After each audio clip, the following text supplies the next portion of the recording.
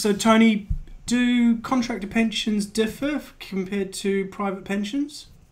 Well, they don't differ in terms of the structure of the investments per se, but where they do differ is how the pension will actually be funded.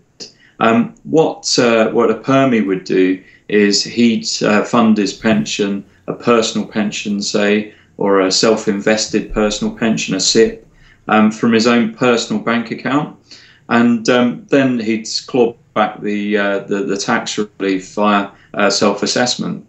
That's fine if you're on £40,000–50,000 a year. You've got a lot of scope to do that as a permie, because what the revenue will allow you to do is invest 100% of salary. So somebody on 50 grand could actually, if they had the means to do so, invest £50,000.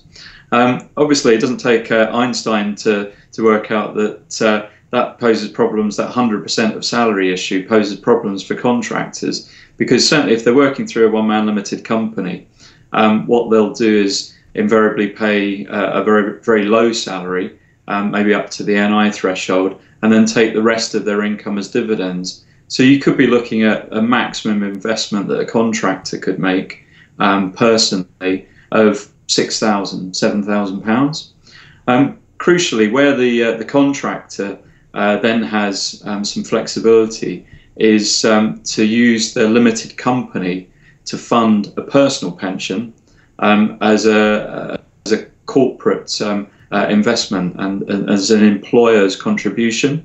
So whilst the pension structure is the same, how you actually go about getting the money into to the pension pot is very much different.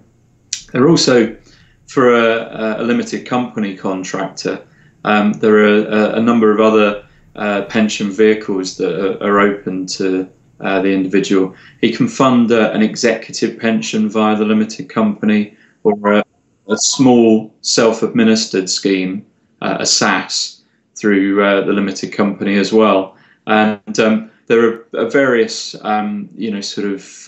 advantages to some of those other structures, all funded via the limited company, and all basically invested in the same manner, but just with a wee bit more flexibility as to how benefits are taken and what you can do with the money when it's in the pension. Well, thank you very much for your time today. And if viewers wanted to get in touch with you to talk about pensions, what would be the best way? Sure. Well, we have a website, www.contractorfinancials.com, but if individuals had a question for me directly, my email is tonyh@contractorfinancials.com, or I'm available on 0845 062 8888.